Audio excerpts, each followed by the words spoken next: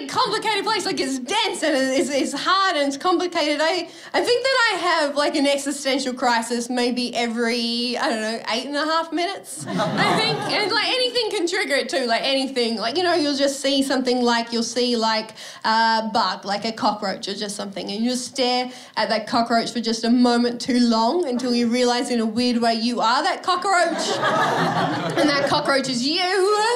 You just different reappropriations of the same atoms that are over 8 billion years old. And like another cockroach comes along and they have a little cockroach conversation which you will never understand because you're trapped in the walking meat prison that is your own living corpse. And then like another cockroach comes along and that's the cockroach is you again, and it's just made of vacuous atoms, made of everything and nothing. You're just nothing, moving really fast. And another cockroach, and you're just gonna die one day. And when you sleep, there are little parasites that live in your eyelashes that shit in your eyes while you sleep and have sex on your eyelashes while you sleep. And if you lay awake thinking about that, you're just cock blocking. And another cockroach, and another cockroach, another cockroach, another cockroach, another cockroach, another cockroach, till you're screaming and you're crying and you have to be taken out of KFC. You get that at all? I get that. It's hard.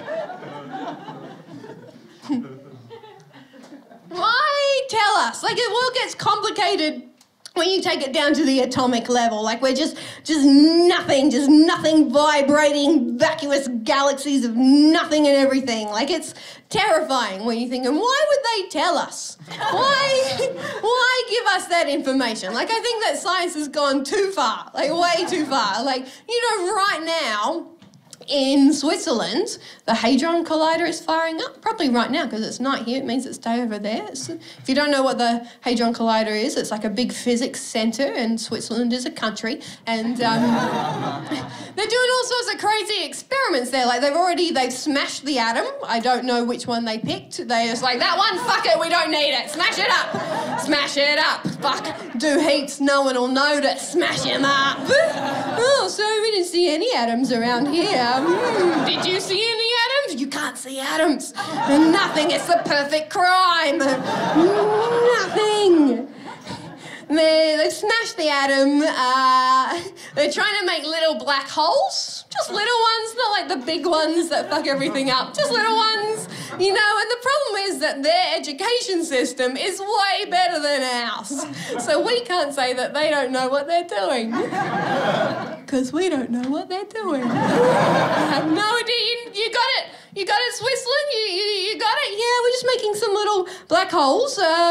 We've been experimenting with cheese for a while now. We thought we get like a Jarlsberg universe going. Some people put their hands up here to tell me that Jarlsberg is a Norwegian cheese, not a Swiss. Okay? If you would like to point that out, we can get married. Okay? It hasn't happened yet, but one day it will. Just a perfect person in the front put their hand up and go, excuse me. That's a Norwegian cheese, not a Swiss. I mean, it's a Swiss cheese, but it's a Norwegian Swiss cheese. And I go, I know. I did it to find you.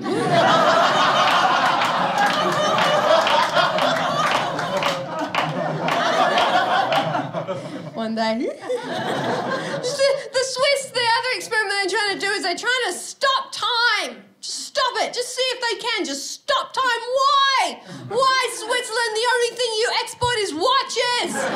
What are you doing? You're undercutting your economy, Switzerland. Even I know that.